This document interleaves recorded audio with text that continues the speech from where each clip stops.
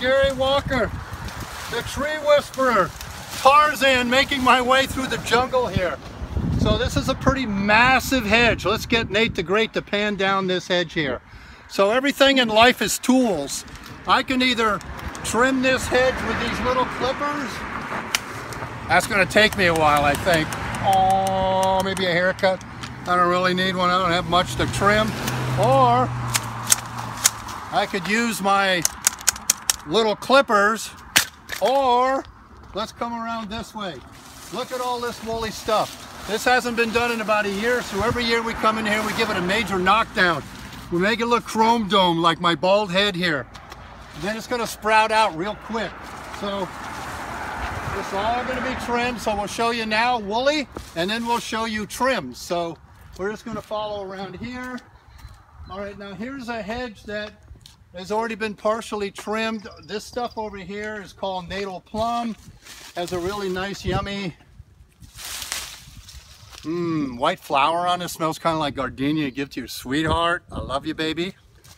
And so we've already trimmed the face of this and trimmed the top. You can still see there's a bunch of little things sticking up there that we're going to trim. I just wanted to leave a little bit of contrast for you so you can see how this is eventually going to shape up. So all of these will get knocked down, and then this will all be set up.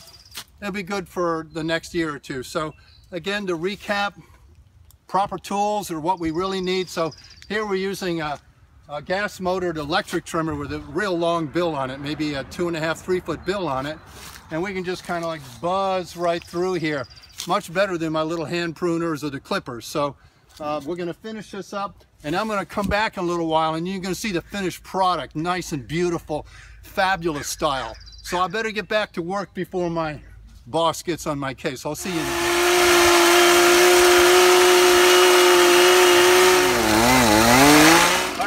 So you can see that, you know, using the proper tool like this is way better than using those little hand clippers or the other traditional clippers. So using the proper tool in the right situation is the best way to go. So we have to clip this entire hedge, and this is definitely the tool to do it with.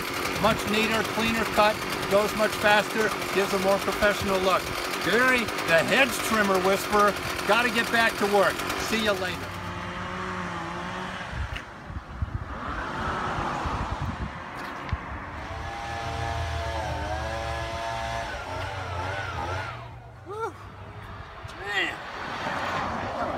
Job.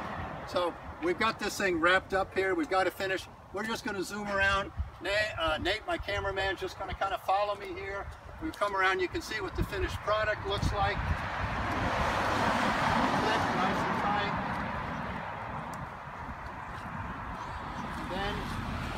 And then you're going to see as you come around the corner here, you're going to see that clipped up really nice.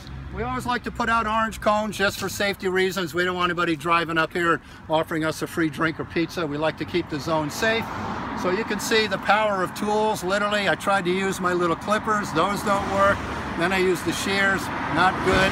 Then we had the nice, big, long bill, gas-powered, and that made quick, perfect work at this. So it's kind of wrapped up now. I'm going to head out and have a little bit of lunch, maybe a submarine sandwich, something like that. So I'll catch you later.